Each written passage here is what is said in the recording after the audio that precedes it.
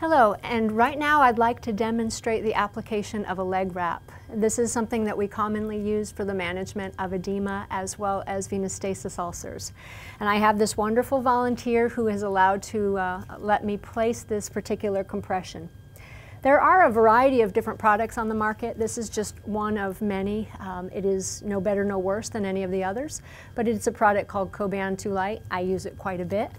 And usually with these wraps, it involves 2 to 4 layers. And today we are going to use a 2-layer system.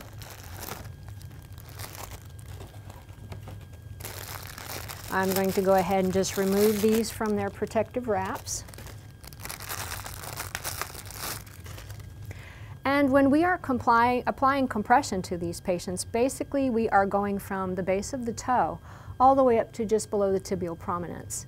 And the idea behind this is it's creating that counter pressure to help restore venous return back to the heart.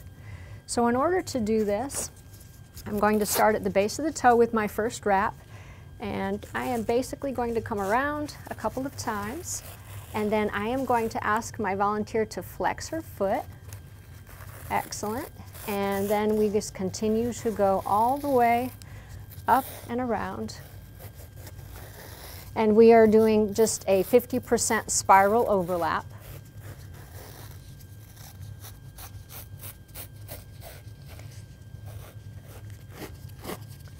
And that should do it for the first layer. I'm just going to go ahead and cut the excess roll. That's great. We will secure that with a little piece of tape. And then we'll go ahead and continue with our second layer.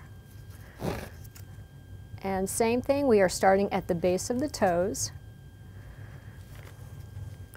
We are going around in a 50% spiral overlap. We'll just have her flex her heel. That's perfect. When you are applying these, it is important to try to get the patient to flex so they don't end up with excess pressure at this point rear here on the top of the foot.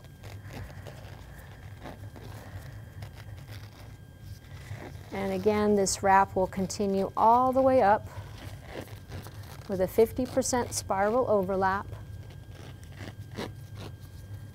And that should be it. We will cut off the excess